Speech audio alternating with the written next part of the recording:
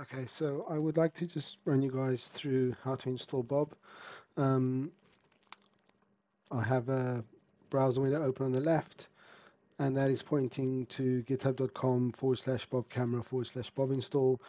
The terminal window on the right, I am going to just run through the set of instructions that are visible in the browser on the left. So first of all, install dependencies.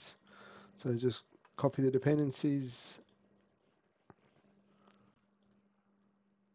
I already have those installed, so they will not be installed again. Next, we clone the repo or repository. It's very quick to clone, so that's done. So let's change directory.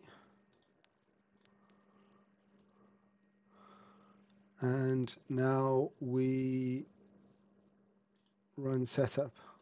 So running setup does a couple of things. One, it will install Docker and Docker Compose if they aren't installed. If it does install that, please reboot your machine and open the terminal again, navigate back to Bob install.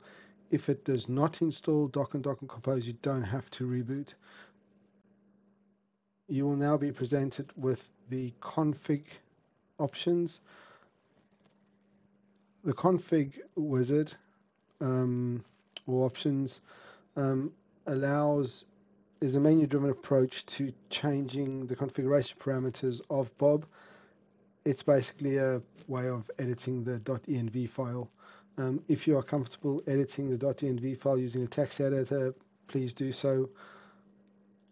Navigate to Bob install, open the .env file in a text editor. The main bits that you are going to need to change is the Bob source. If you're running an RTSP camera, you will want to change that to RTSP, and also the Bob RTSP URL. We provide an example of a couple of manufacturer URLs. I'm not sure which one will be suitable for you. One thing to note is please ensure you have a username and password set up on the camera. That username and password needs to be able to access the RTSP stream as well as the OnVIF subsystem. So it needs to be able to access both.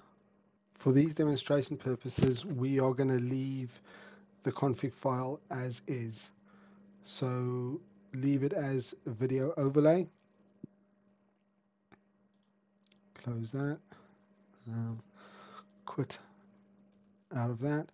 So now what we need to do is run Bob. So we use the run shell script. We want to run in test mode. So running test, so that will essentially start the containers. And now what we can do is we can navigate to this thing in our browser, and we should see test video overlaid with 15 test objects zooming around the screen. I have done a video on the web UI. I am likely to do another one in the near future as the menu options have changed on the left. However, even though the menu options have changed on the left, a lot of that video will still be relevant. We've mainly just moved them around to sections which make more sense.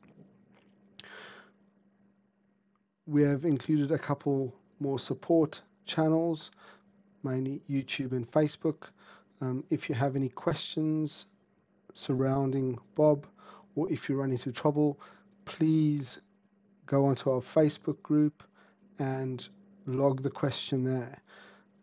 Those who are technically minded, you can use GitHub to report bugs or request features as well. But if you do not want to sign up to GitHub, please just go onto Facebook and post your question in our group. We look forward to hearing your thoughts in the comments section. Please like and subscribe for more videos.